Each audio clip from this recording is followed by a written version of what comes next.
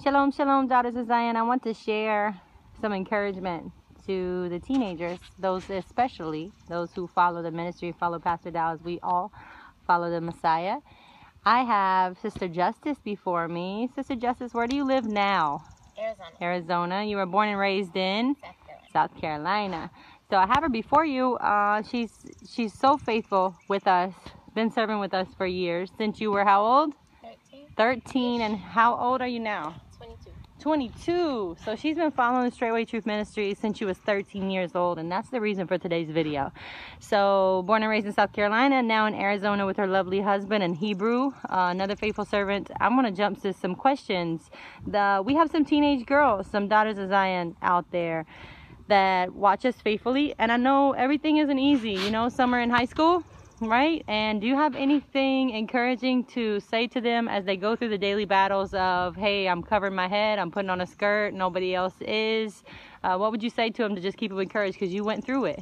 Right. Around, I guess, my sophomore year, that's whenever I really started wearing head coverings and skirts and stuff.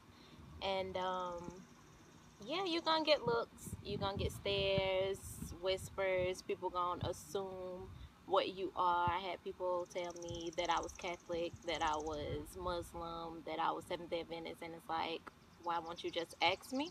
Because I didn't mind telling people. Well, of course, you know, if you ask, I'll tell. But it's no biggie. Just know what you're doing it for.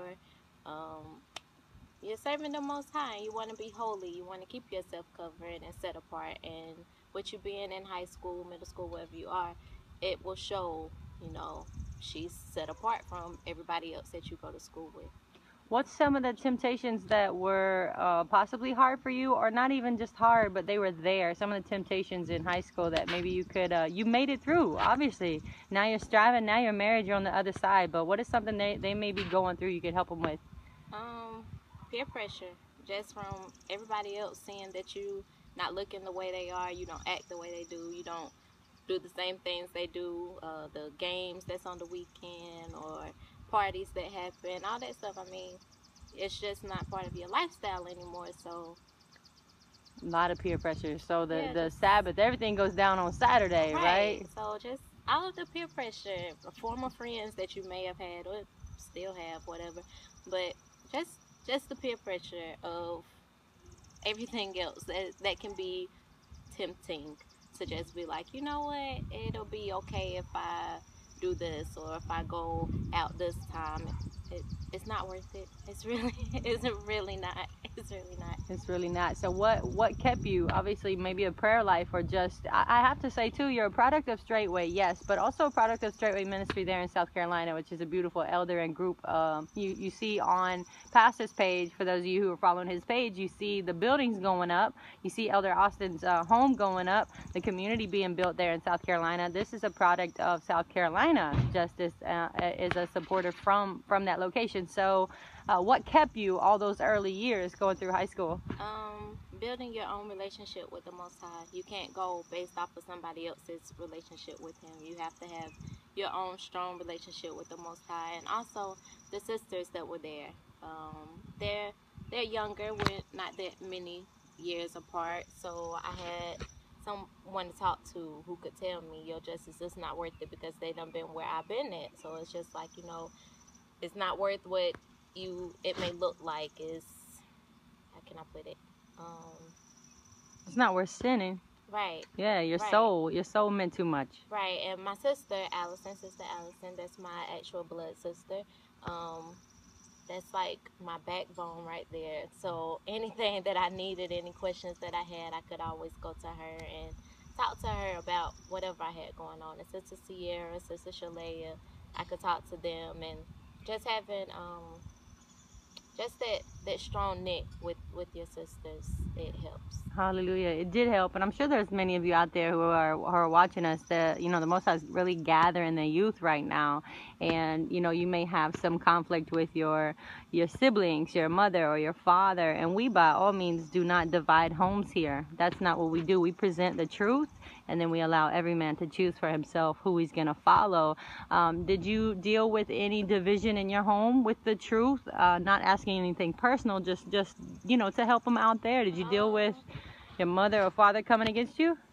My mother, no, because my mom was here before I was. Her and my sister, they started coming and they started listening to Pastor long before I did. I started coming to Straightway whenever I was 13, but I say I didn't actually start listening to Pastor and receiving truth, receiving correction or rebuke until I was about 15.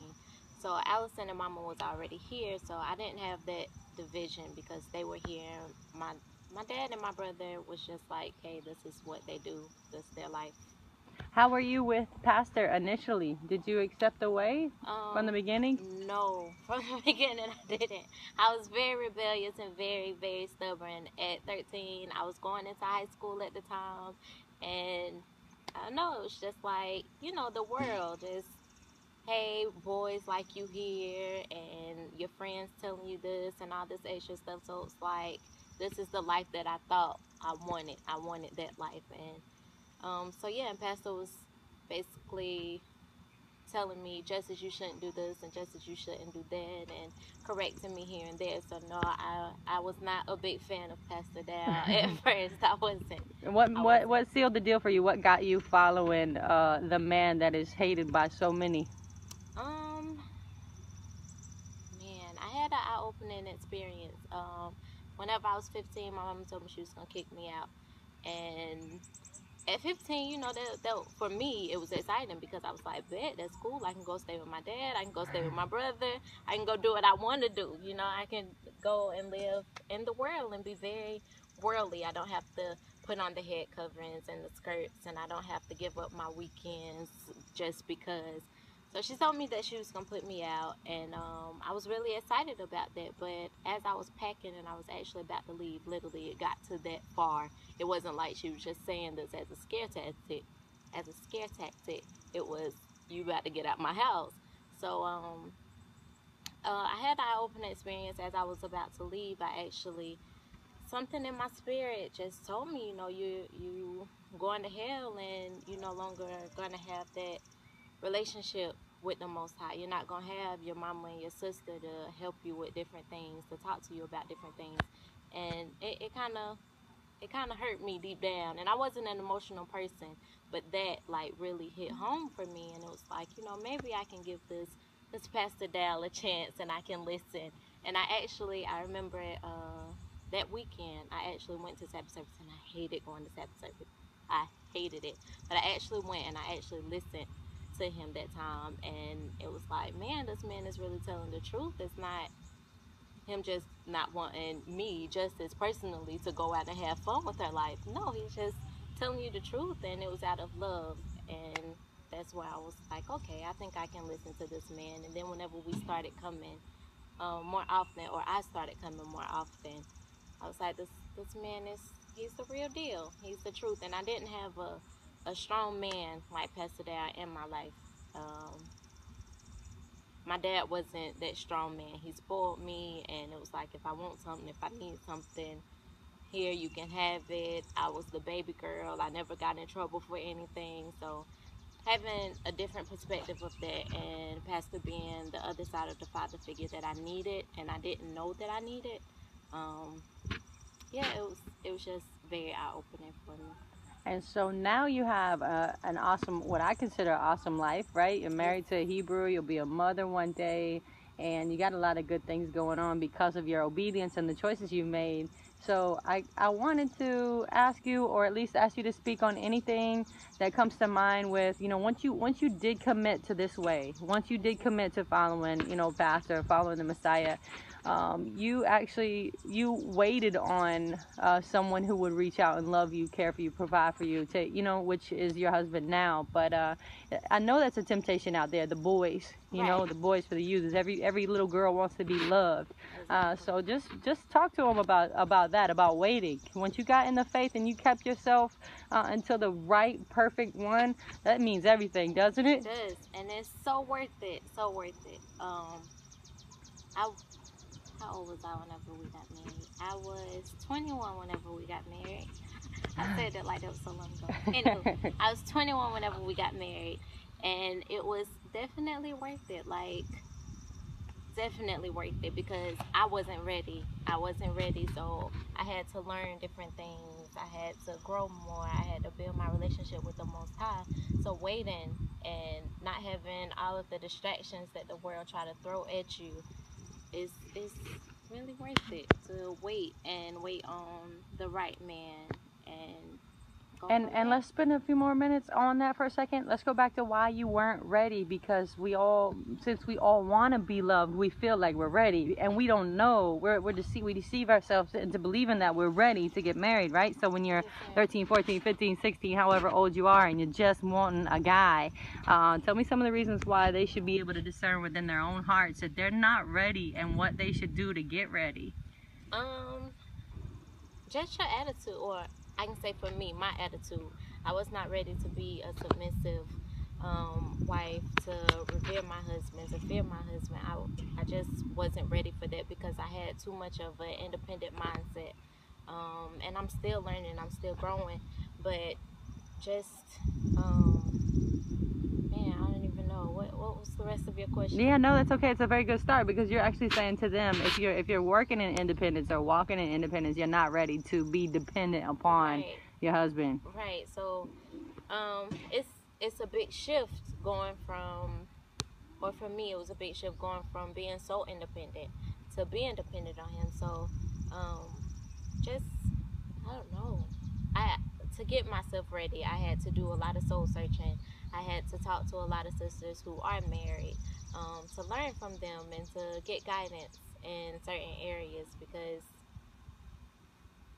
what the world puts in your mind as this is what a wife should be, this is what a couple should be, that's not it at all. So you have to really learn yourself, and you have to humble yourself. You really do. And it's not the easiest thing to do. I cried a lot because it was just like, man, that's how I am. That really sucks. I don't like this part of me. So just having to change and grow from one mindset to another. And so now that you are really assimilated into this ministry, which myself, I am too, there is nothing that we don't have here, right? Every answer that you could possibly want, every need is supplied. We're really in a beautiful, beautiful group of people. I know South Carolina misses you as you are now across the U.S. with your husband. But lastly, any words just to, and we miss your voice in the singing videos, right? But just any last words, anything, even if you have it, for the young teenagers that are keeping themselves, even if they've made mistakes, they're now going to choose to keep themselves and wait on the right man to cover them. Anything else? Just be encouraged and continue to press forward and build a relationship with the Most High. And you said earlier, come out of her. Yeah. You're like, I don't have anything else to say. That's all I want to say. Come out of her. But yeah, just stay committed. Reach out to other sisters if you have questions. If it's to a level where you just, I don't know, just like I don't want such and such in my business. It's so worth it to have other people in your, and I'm not saying, you got to go and pour your whole background out to people, but to communicate and to build relationships with other sisters that can help you. Don't be prideful. Don't be prideful in thinking, oh, well, this sister not going to understand, or I've did this and I've done that. Nobody's perfect. We just all striving for perfection. So that's about it. Good. Thank you so much for your time. Bless you and your husband for allowing you to come today. And we're going to miss you when you leave. I'm going to miss y'all too. Oh, shalom. Bless